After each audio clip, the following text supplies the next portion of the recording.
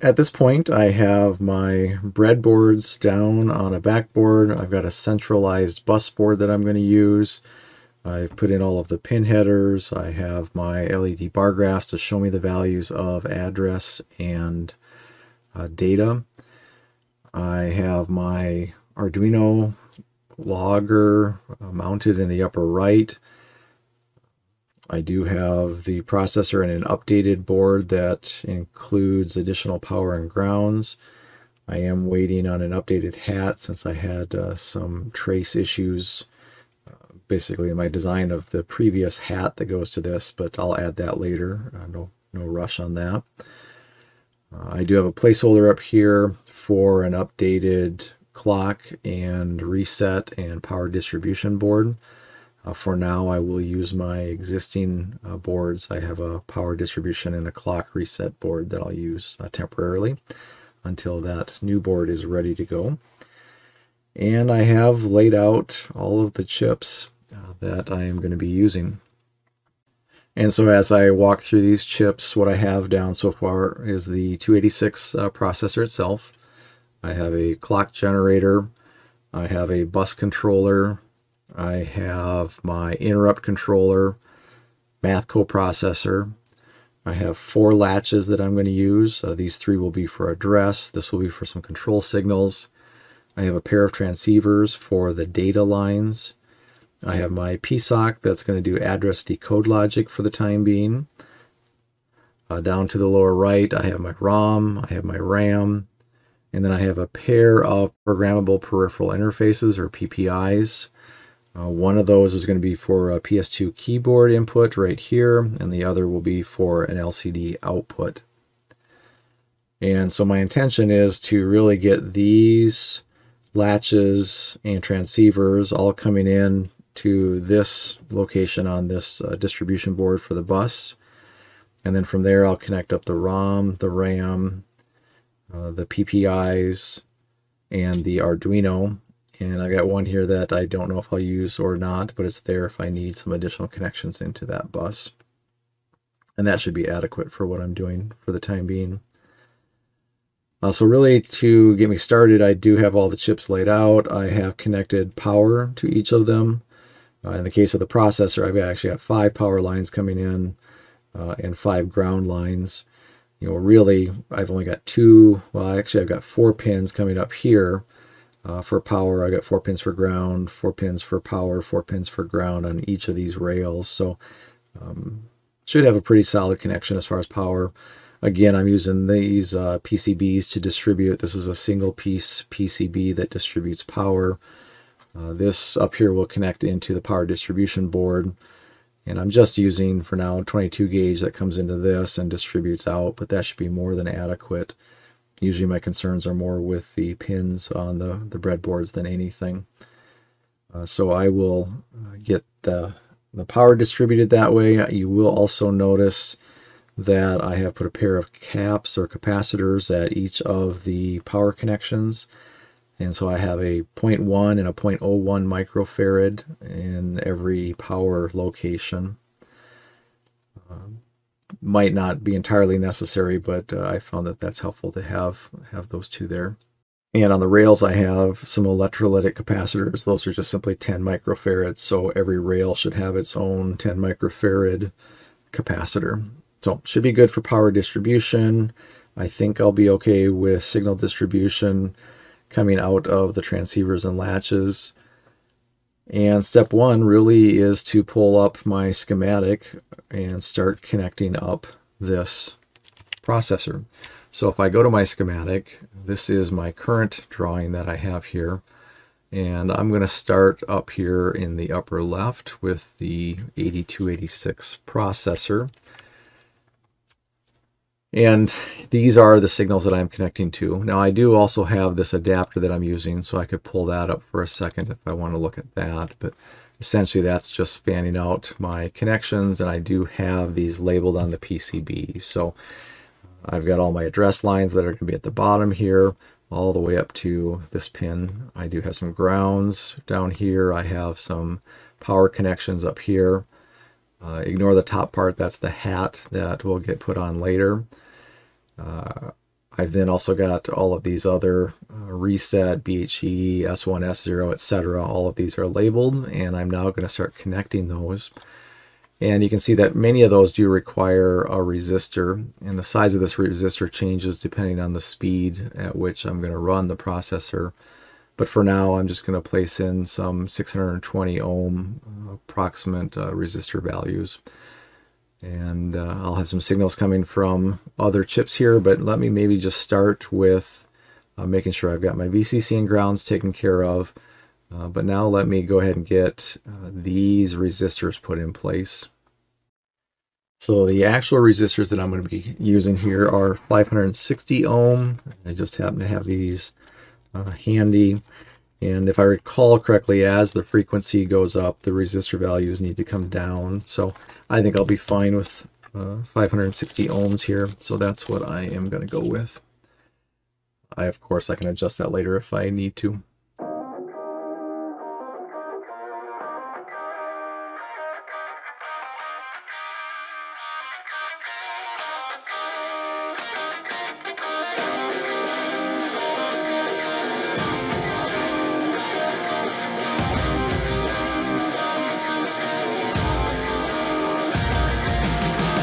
Okay, at this point, I have come in here and I have pulled the lines for error and busy high.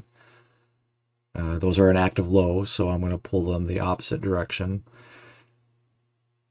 And then I have pulled down hold, PEREQ, NMI, and INTR. So those are active highs, so I've pulled them down to ground. So I now have those 6 signals connected. Okay, next I am going to step back and go up to my clock generator and start getting this connected. And as I look at this ARDY, SRDY, SRDY-EN, I'm going to pull all 3 of those down to ground. And so that's pins 1, 2, and 3 all need to be pulled down.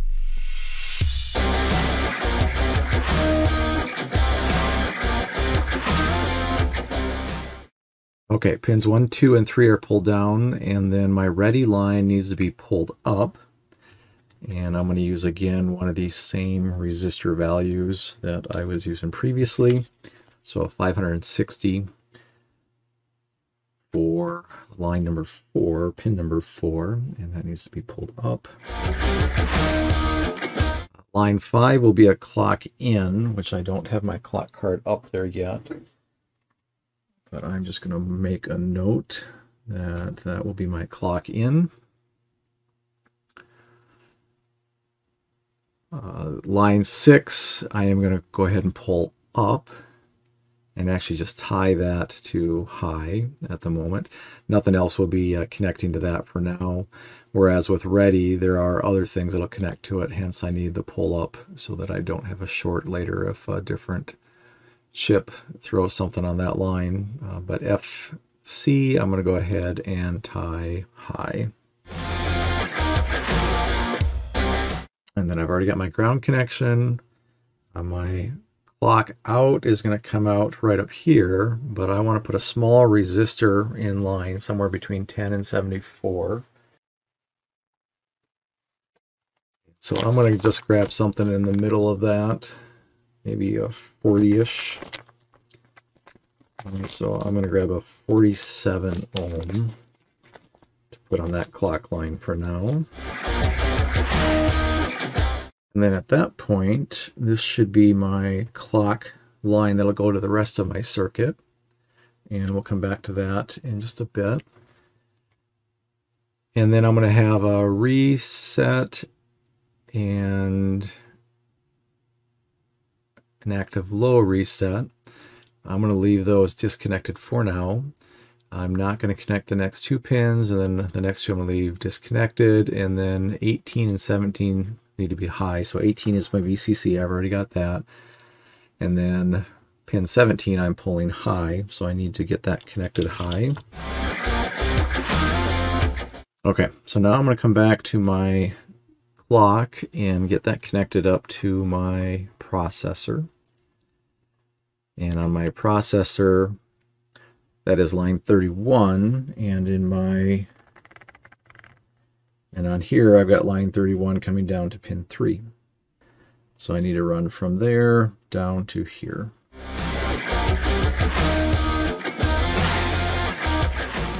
Okay, so I now have my clock out of this clock generator through a small resistor coming down into my clock in for my processor. Line 11, so we've got 10 is my clock, line 11 is my reset that's incoming, and that is going to come from my reset card. So maybe for now I will just flag that. And so this will need to come from my reset card. So I'll have clock and reset. And then the reset that goes to the rest of my circuit is the next pin over, so pin 12, and I can run that down to the reset of my processor. And my processor, the reset is right here, so let me get this connected up.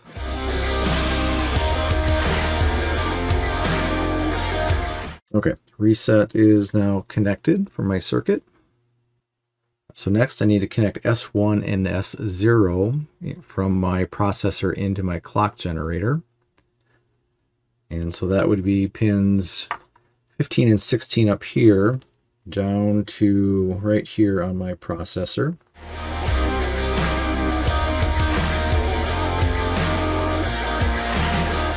Okay, so we now have S1 and S0 connected up.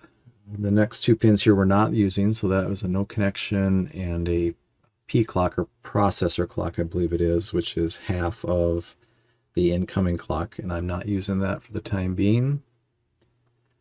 And to double check, we down here have X1, X2, which are pins 7 and 8, which would be for a crystal if I was going to use that, but I am not. I am instead going to use, based on what I have on pin 6, I'm telling it to use my clock in coming in pin 5. And that again is going to go to this card up here, or the previous version of it. So just have these two to connect, and we should be good as far as the clock generator is concerned. So clock generator is connected, necessary pins on my processor here. I think I now will slide over to my bus controller.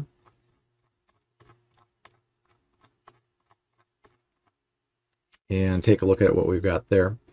So if I look at my bus controller as far as inputs are concerned, and I can pull that data sheet up.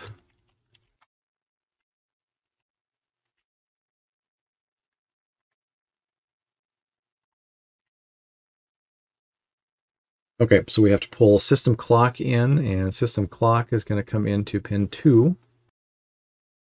Okay, next we need S0 and S1 coming in. And that is going to be into pins 19 and 3 respectively.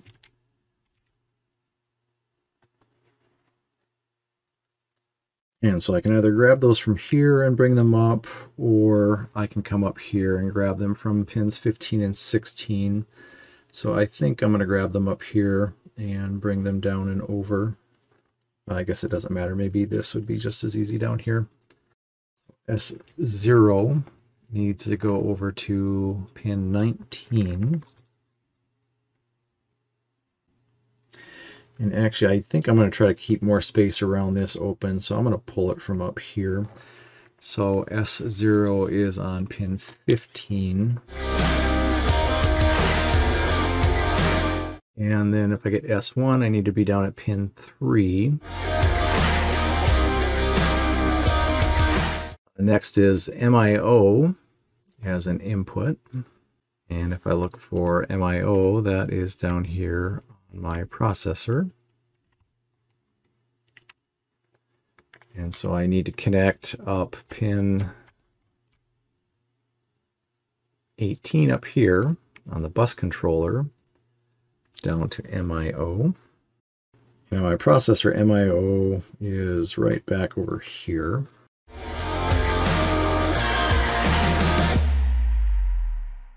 Next, there's multi-bus mode select, and in my case, as I look at that, multi-bus mode select, MB is pin 6, and I am going to take MB to ground because I'm not going to use multi-bus. For MB, I have command enable latched, CENL, which is an input. CENL is pin 15, pin 14. And in mine, I am going to go ahead and take pin 14 high. So if I look at that, pin 14 high, active high input, latched internally to the end, used to select the appropriate bus controller for each type. This input may be connected to VCC to select this 288 for all transfers. This is my only bus controller, so that is being pulled high. So pin 14 to high. Then CMDLY, and in my case, I am taking that to ground. And taking it to ground, there are no delays required before starting a command. So that's where I'm starting. That may have to change later, but I am going to start by taking that pin low. And so that is pin 7 that needs to go to ground. Next is ready. And ready is pin 1. And for me, pin 1 is going to connect to the ready signal. And that ready signal, let's go trace that back. I've got to my clock generator. And also it goes to my processor. So let's double check. Pin 4, I've got the tie high, but I need to connect that both to the processor and over here. So let me go ahead and do that. So pin 4, ready.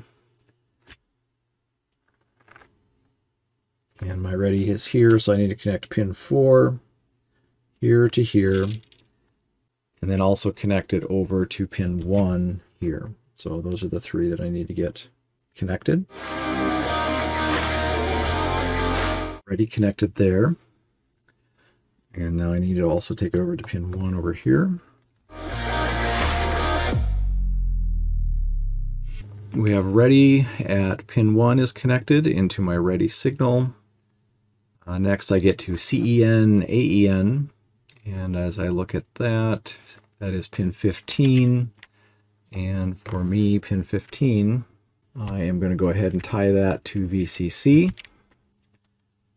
And if we look at that, this looks like it's for a shared bus, and the bus controller command outputs in case that the CPU does not have control, if AEN.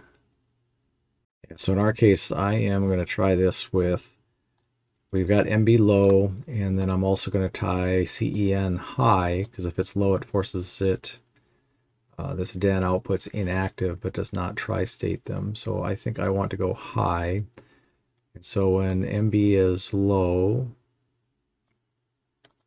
it's an active high, and that allows the bus controller to activate its command and DEN outputs, which I believe is what I want at this point. So I'm going to go ahead and pull that up high. And so pin 15, I need to bring up high. And then we have outputs. And so we'll have outputs for ALE, MCE, DEN, DTR, etc. I'm going to have to connect my data and address lines.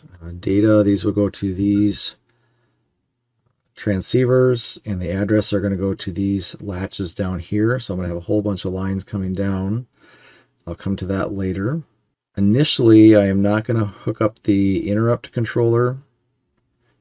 What I want to get connected are these, along with my transceivers and latches, and then get that connected into the bus so I can actually see, check this out and see if I'm getting the normal reset that I would expect coming out of the processor. So next, if I take a look at these data transceivers right here, it would be this on my schematic. I've already connected the power and the grounds. And then I need to connect DTR to pin 1. And DTR is coming out of my bus controller. So pin 17 out of the bus controller up here into both of these pin 1s. So let me go ahead and get that connected. I think I'll bring that down to right here, and then I'll hop it across here. And then I'm going to have to connect up my data lines coming in down here, and I'll have my bus output up here. The other thing I have is the DEN signal, so I'm going to go ahead and connect that, and that's going to go to output enable, pin 19, and DEN is going to come from pin 16 up here.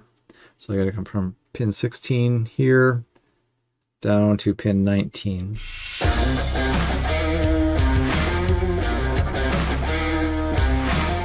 Okay, I'm going to come back to the data and data bus lines.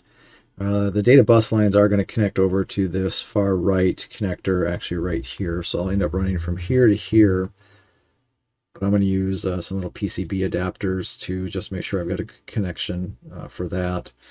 And then the same for data here into here. I'm going to use a little PCB to help make that a stronger connection. And actually, as I do that, I might want to move this other line down and out of the way a bit. So then if I take a look at my latches at the bottom,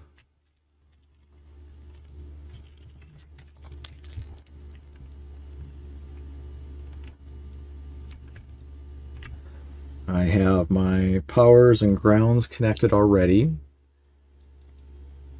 I then have an output enable pin 1, and all of those are going to get tied to ground, so I can go ahead and do that. So pin 1 needs to go to ground on all of those.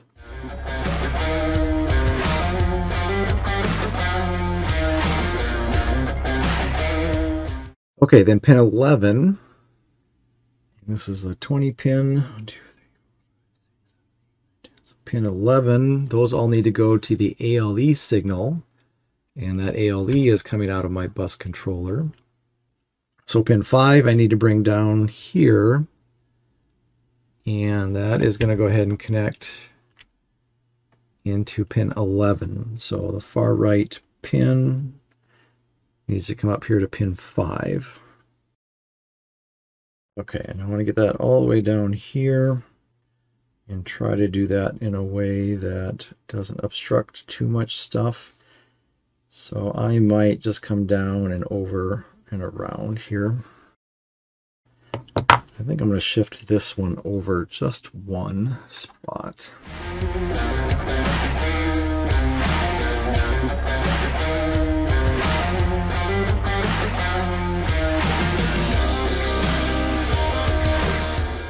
And now I can tie those pin 11s together.